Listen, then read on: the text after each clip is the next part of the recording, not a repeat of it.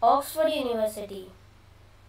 Let's know what is Oxford University. The University of Oxford is a collegiate research university in Oxford, England, making it oldest university in the English-speaking world and the world's second university in the continuous operation. There is evidence of teaching as early as 1096, making it the oldest university in the English-speaking world and the world's second oldest university in the continuous operation. In which year it started?